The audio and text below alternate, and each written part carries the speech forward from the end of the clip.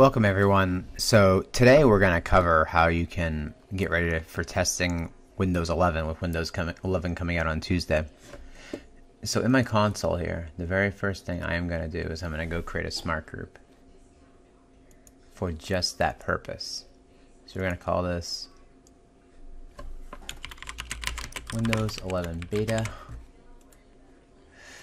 and we're going to specify some devices that will get it.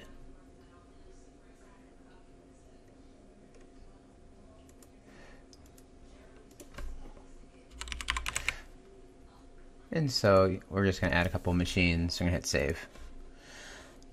So the next thing I'm going to do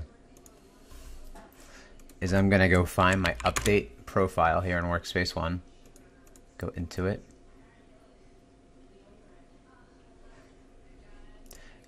And I'm going to exclude out members of the Windows 11 beta.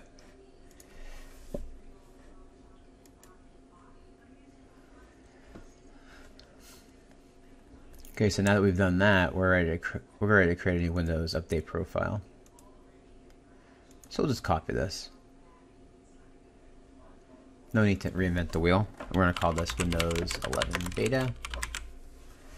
We're going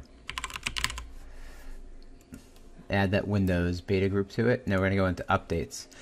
So what you're going to do is select Insider Fast as your build. And you'll just leave everything else the same, that's fine. We're going to save and publish.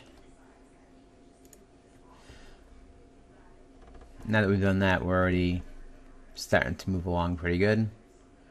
So at this point, we're going to go to the updates section.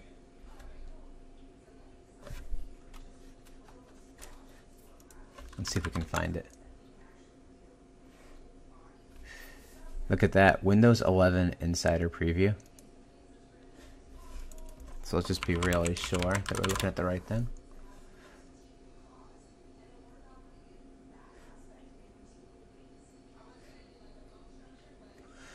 So we're just looking at, what do we see here?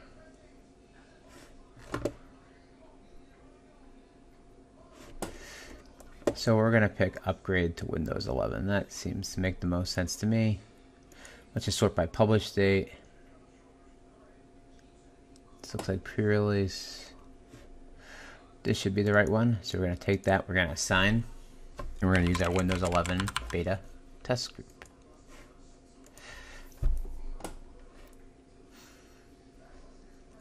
So now that we did that, if we go in and we look at my device, you're going to see that it's going to start being given that Windows 11 beta.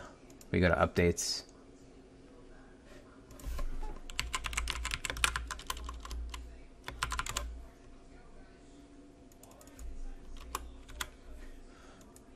So we're going to make sure this device checks in, it syncs. We'll be back in a minute.